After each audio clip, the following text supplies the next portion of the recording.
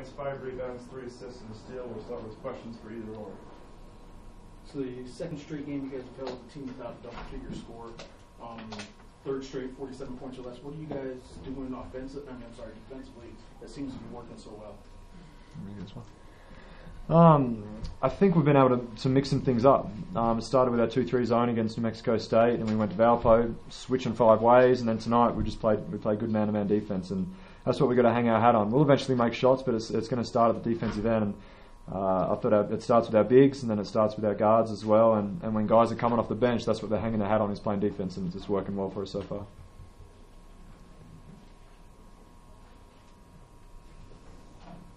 Obviously, the shots weren't falling again, like you said. Eventually, they're going to fall. Is it still a shot selection thing, or are they just not falling? And for both of you guys, would you guys say you're happy with your shot selection right now, or what's the deal with? I mean, it's kind of like a confidence thing. Like, you're gonna make shots, you're gonna miss shots.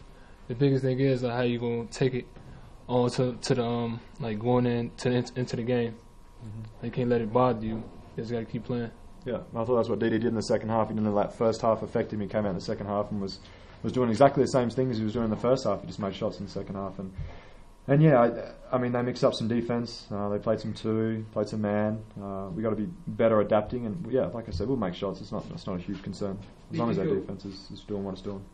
They did go zone, and Coach said he'd been waiting for somebody to go zone on you guys. The zone was effective. What were you unable to do tonight against the zone that you guys would have liked to have done against the zone? I think when we were running our ball screen, our side ball screens, they were really hugging the second side, so we weren't able to get open. In that first half, we were getting whatever we wanted. We had a bunch of corner shots. In the second half, they took that away from us. We got to be a better job, rather than going around the 3-point and then is going through the 3-point line.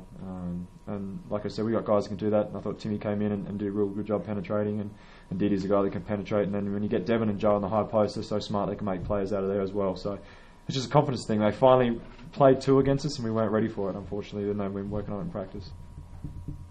You said, I'm sorry, at the end there you said even though you've been working on it? Yes. Yeah, we've been working on it a ton, preparing, because we know it's going to happen sooner rather or later, and then it finally came, and yeah, but we'll be better next time for sure. Make sure I heard that right.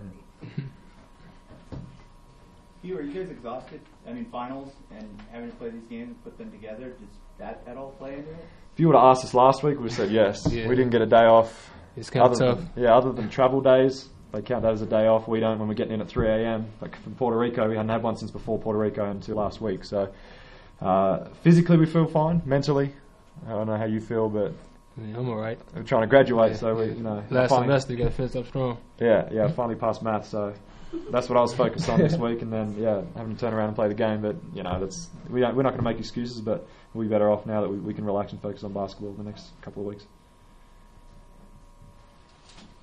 Anything else for Deshawn and Hugh?